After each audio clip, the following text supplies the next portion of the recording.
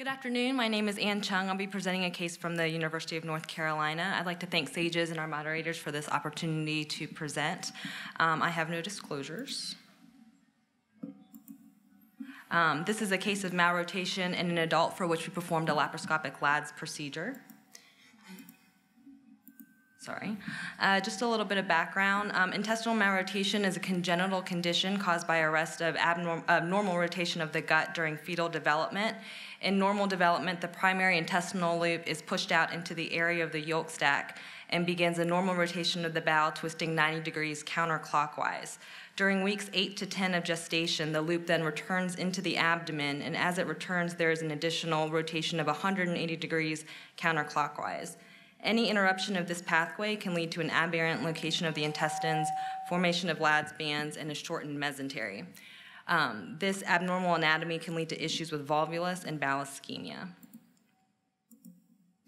There are various anomalies of gut rotation, with the most common types being non-rotation and malrotation.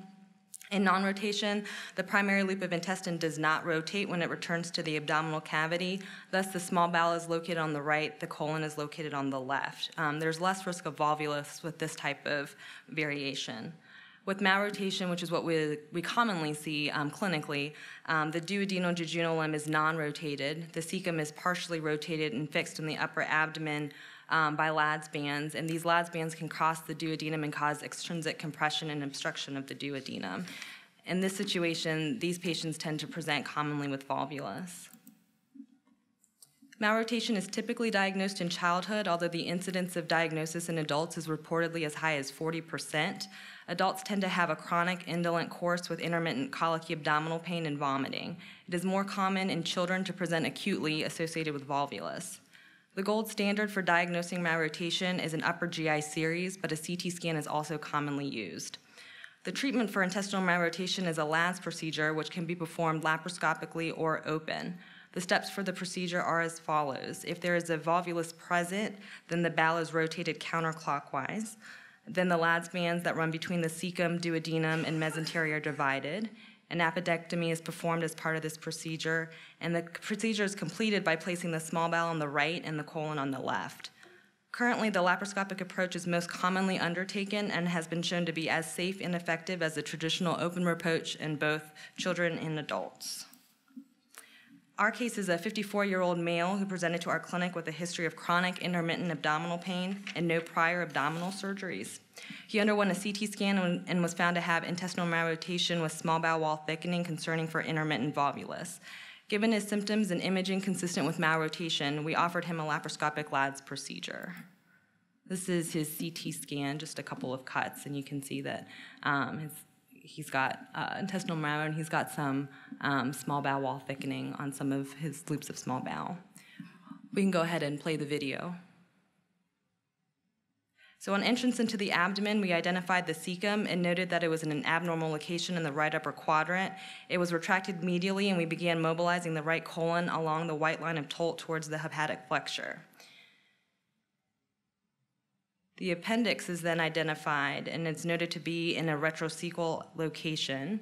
As we mobilized it to perform our appendectomy, we identified the right ureter lying just lateral to the appendix. We lysed adhesions surrounding the appendix, and the psoas muscle was visualized posteriorly. Here the appendix is overlying the inferior vena cava and the duodenum. We then completed our appendectomy and removed the appendix using an Endoscopic bag. At this point, the right colon was then flipped medially to expose the duodenum. You can see there are adhesions or Ladd's bands from the duodenum to the surrounding retroperitoneum and the colon, as well as inner loop adhesions of the duodenum causing some kinking of the bowel. These were divided with a combination of blunt and electrocautery dissection.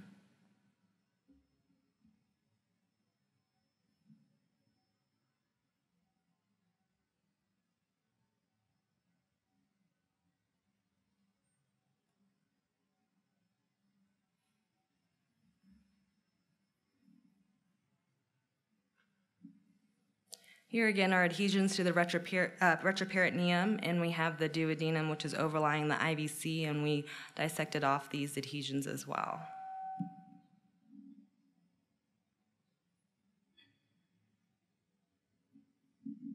We then completed the mobilization of the right colon by opening up the gastrocolic ligament at the mid-transverse colon and divided it approximately towards the hepatic flexure.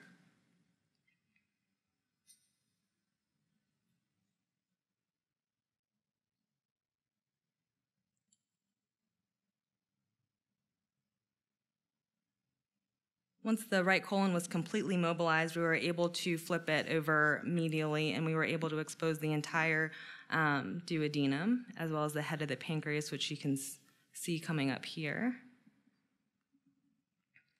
There are more adhesions of the duodenum to the mesentery, and these were taken down again with a combination of blunt and electrocautery dissection. So this is coming up towards the head of the pancreas.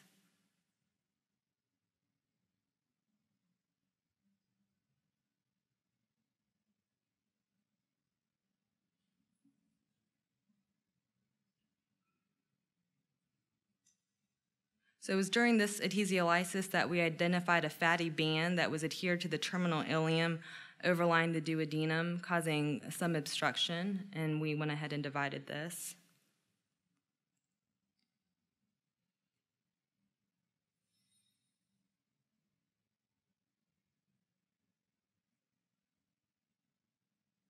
So once the right colon and the duodenum were completely freed from each other, we ran the small bowel proximally towards the ligament of Treitz.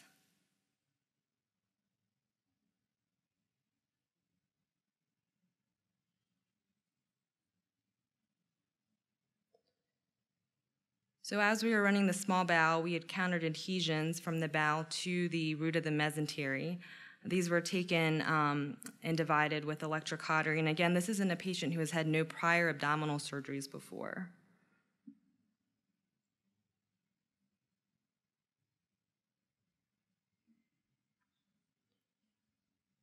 Once we took these adhesions down, we did notice that it helped to broaden the mesentery, which is also one of the important steps of a Ladd's procedure.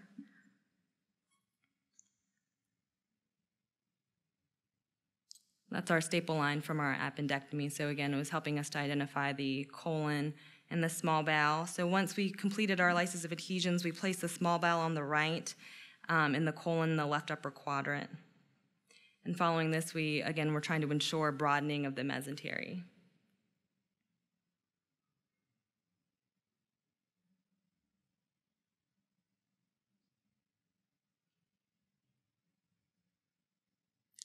So the patient tolerated the procedure well. He was admitted for observation and was discharged on postoperative day 1, tolerating a regular diet.